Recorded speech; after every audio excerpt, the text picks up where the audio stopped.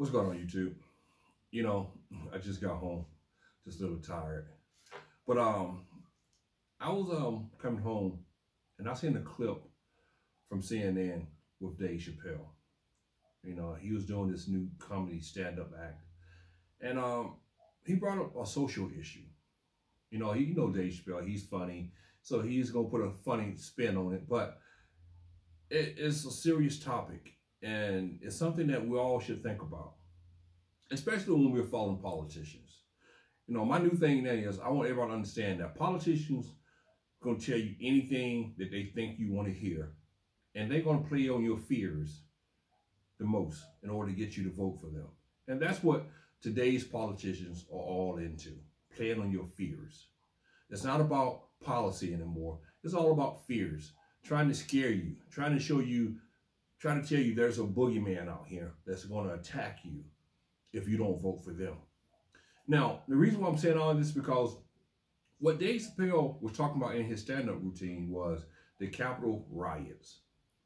And the point he was bringing up was that same group of people that went into that building are Trump supporters, and they are the same group of people who so-called love the American flag. They're the same group of people who also said that they back the blue, which is police officers. That same group of people. Let's understand that now. Now, a couple years back, 3 years back, or 4 years back, when Kaepernick was going through what he was going through, that same group of people was demonizing him for kneeling during the national anthem. They were saying that he was unpatriotic. They were saying that he didn't love this country. They were saying that he disrespected that flag because he took a knee. The only thing he did was took a knee. He wasn't violent. He wasn't irate. He took a knee. Now, let me come back to 2021, January 6, 2021. And let me point out some things. The same thing that Dave pointed out, I'm going to point out to you. What happened? They went into the Capitol building and they took a flag, an American flag with a pole on it, and they beat a police officer with that flag. The same group of people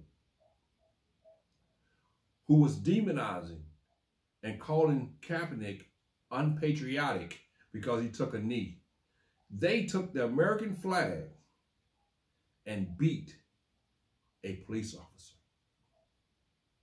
Just imagine the two things that they said they loved the most, the American flag and a police officer.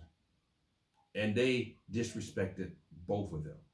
Now, with that said, how many politicians have you heard speak out against that group of people who took that flag and beat that police officer with it? How many? Not too many. Because it's a game.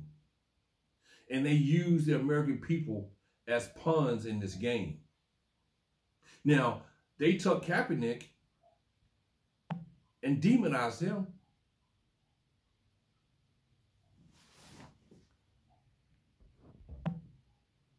And they demonized him. All because they was playing to this fringe on the right. They wanted that vote. They wanted people to think that they were so patriotic that they loved that flag. They wanted people to think that they loved the police officers. But they don't. And they proved how much they love that flag and how much they love a police officer. Because they disrespected both of them on January 6th of 2021. Also, one other thing. How many police unions have you heard come out against what happened on January 6th? When you had one police officer killed and you had over 100 injured. Have you heard anything from the police unions? You haven't heard anything. Not word from any police union supporting the Capitol Police Department. You know why? Because it's all a game. It's all to scare you. They don't love police officers, and they don't love that flag. American people need to wake up and understand we are nothing but a pawn in this game. Don't be afraid of the boogeyman when they tell you he's coming. You know why? Because there is no boogeyman. Nothing but scare tactics. That's it. So I salute you all, and y'all have a good night.